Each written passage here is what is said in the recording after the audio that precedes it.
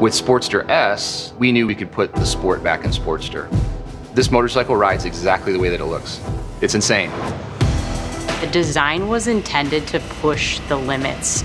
The acceleration, just an absolutely exhilarating feel. Revolution Max, unlimited amounts of horsepower and torque right at the twist of a throttle.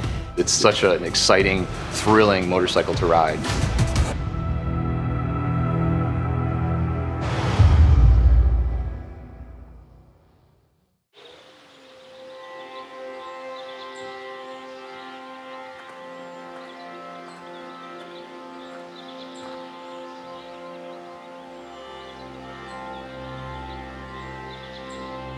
Jochen, I understand that you're in Scotland, and just wanted to welcome you to my country. I hope you have an amazing time there. There are some of the best riding roads in the world in Scotland, and so I hope you've got your Harley with you and that you're going to get some miles done out on the roads. Really have a great time, and welcome to Scotland.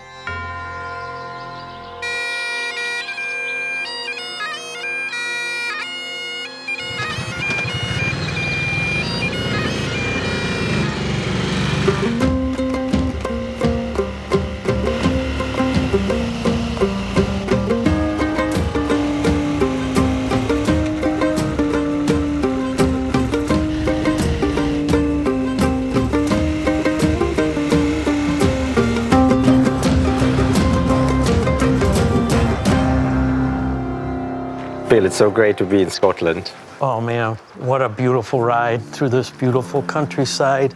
It's amazing to be here, Jochen. This is a pretty awe-inspiring, emotional experience for me. My ancestry is here. Think about that it all kind of started, you know, with your great-great-great-grandfather in Scotland. If he had not gone to America, wouldn't have happened. It would have been a different story.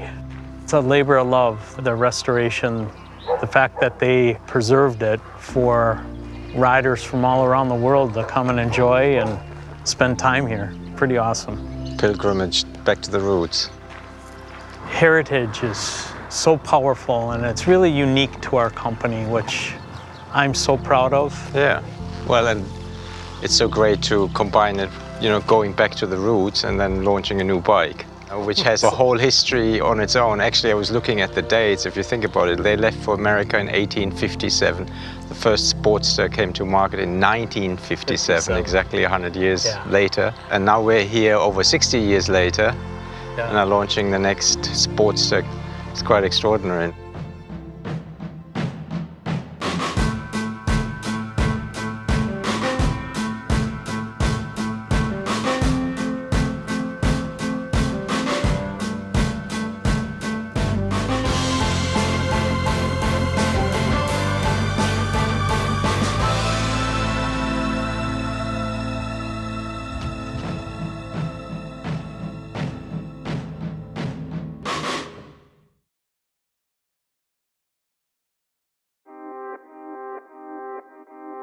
In the late 50s, when Sportster was born, it was considered a giant killer. It was a super bike. Whether you were on the flat track, drag strip, or you're on the street, I mean, it was a real performance motorcycle. The legacy of Sportster for Harley Davidson is a really important part of our story. We can look at some of these analogs to the automotive world, like Mustang, Camaro. Sportster is one of those names that's actually been around, you know, longer than some of those names. It is a name that's instantly recognizable. When you look at the longevity of Sportster from 1957 to today, it's unmatched and unparalleled in the motorcycling world that one model has such staying power. And that's what's made it so special. It's staying with the times, it's getting ahead of the times. That's what the Sportster's done down through its history. For 1957, it starts with one model for that year. And the biggest change is overhead valves. And so it's going to provide a lot more power, which is what riders were asking for, it's what dealers were asking for. The name Sportster is really synonymous with the general use of that bike. It was a small, nimble, powerful bike. There was a strong demand for it in the market. We were looking at low-priced, high-performing, lightweight motorcycles. And once the Sportster is released, it's really incredible to see where it goes from there. In the first year that Sportsters were out, Gerald McGovern campaigned on a new 1957 Sportster and won the Jack Pine Endurance Run, which is one of the most brutal motorcycling events. And so Harley Davidson couldn't help but really make some noise about this. One of the more unique uses happens in which the LA Coliseum is really kind of used as a hill climb. One of the seating sections was outfitted with a ramp to get this thing up to the top, just to show the power of the Sportster model.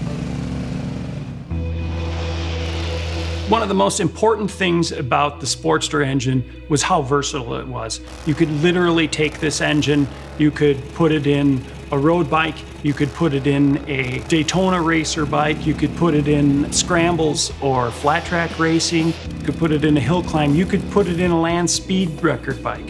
And it would outperform all the competition in all of those different forms. One monumental point in Sportster history really is the Sportster Streamliner. In 1970, a group of 4 guys developed this kind of long cigar-looking rocket run on a Sportster engine. The first time you look at it, some people might say, that's a motorcycle? It is.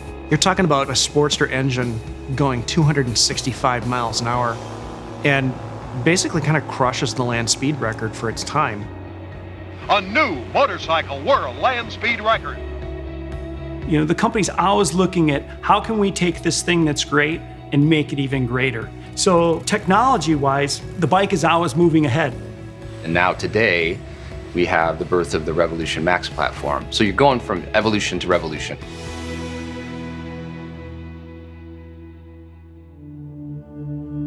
With Sportster S, we knew we could put the sport back in Sportster because it's time. We knew we had the engineering prowess to do it with the RevMax powertrain. The birth of this architecture, it's really knocked down a bunch of fences that we had. Kind of untied our hands in terms of what we can do with form factor, what we can do with performance. You put the right people in the room and you get the right feedback from the customers. You know, you get the right kind of technology and the right kind of thinking, the right kind of mindset. Keep the soul in all the decisions and you get motorcycles like this that push all the boundaries and deliver that Harley Davidson experience. Knowing that we had this opportunity to, think about, well, what is the next generation of Sportster like? Our designers, they go to work. They begin to create all kinds of, wild spectrums from staying safe to the traditional to the extremes. We wanted to make sure the first one was wild. It was going to kind of turn heads. We're going to challenge our internal standards. The design team just said, well, let's just turn the dials up to 11. The design was intended to push the limits of what people think when they hear the term Sportster. How can we really push everything about this to be as irrational and cool as possible? Anything that's easy isn't as rewarding. We had a lot of freedom. We knew there was nothing ever like it, so there was nothing that was constraining our imagination. It's crazy to me, but of all the designs that we've worked on, this is one where there was the least amount of change from the design mock-up to the final production model. I think when people take a look for the first time at Sportster S, while it's going to look very different, it's also going to look very familiar. We wanted to stitch in some iconic elements of the design from different generations of Sportster. The tail section, XR750, the fat 16-inch front wheel, that's 48.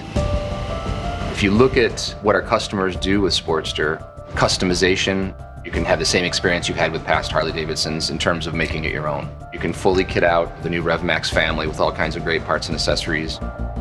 For this bike to really find its way into the modern era, we really gave ourselves a ton of freedom with regards to technology. The ride modes are amazing. It totally changes the personality of the bike. We have this really beautiful 4-inch round TFT display. It's Bluetooth enabled and allows for us to have turn-by-turn navigation and no longer having to worry about the traditional Sportster method of like taping your directions to your tank and trying your best to remember how to get there. But it also has all the upgraded riding safety enhancements. Having cornering enhancement, ABS, allow for a better riding experience. It's just like Sportster should be, and it's completely unlike any other Sportster you've ever ridden.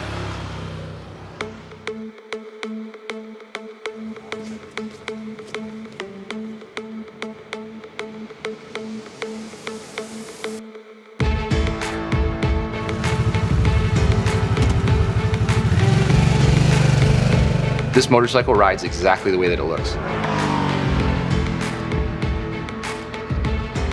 It's such an exciting, thrilling motorcycle to ride. If the 57 Sportster was a giant killer, then this is an apex predator. I mean, this thing is the ultimate evolution of Sportster. This will surprise a lot of people out on the street at just how competitive this motorcycle is in some of these performance metrics.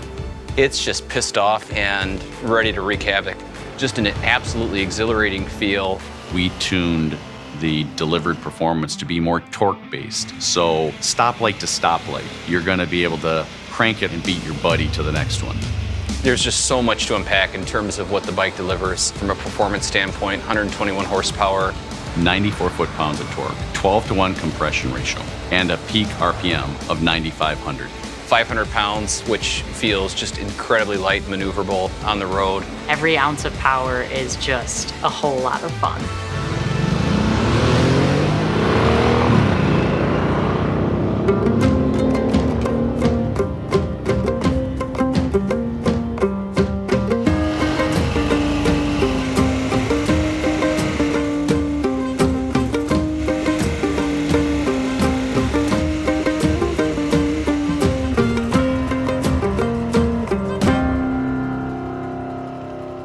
It was fun charging into some of those corners and grabbing a handful and coming out of the corner.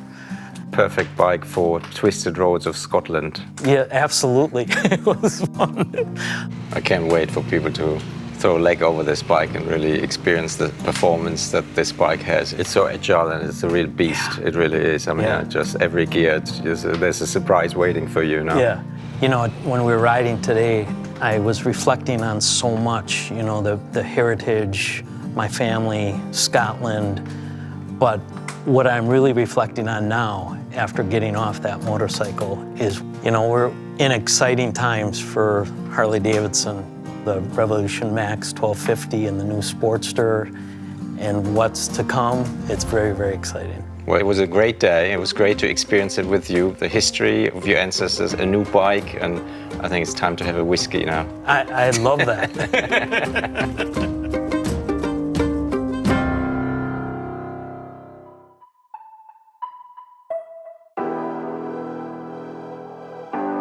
The future for the Sportster family, it looks incredibly bright based on this motorcycle. And we've got some really cool things up our sleeves, we always do.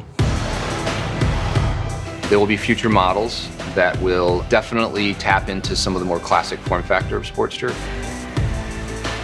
We're really not adding the next chapter to that story, but we're adding the first chapter to the next book.